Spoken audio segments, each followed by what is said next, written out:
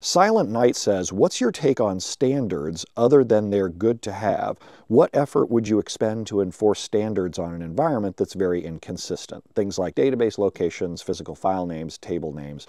And he says that for perspective, I have a prod server with 30 servers, or prod has a 30 server environment with 300 databases. Dude, who cares? Who cares?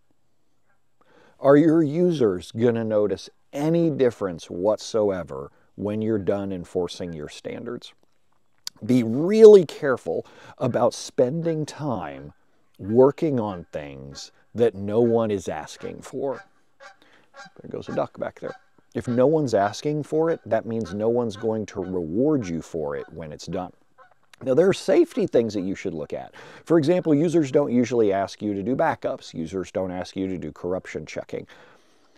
But if it's something that's not going to improve performance or uptime, or if you find yourself trying to stretch to justify how it will improve performance or uptime, you're barking up the wrong tree. Let that one go. Focus on the things that your end users want. That's what gets you raises. That's what gets you promotions.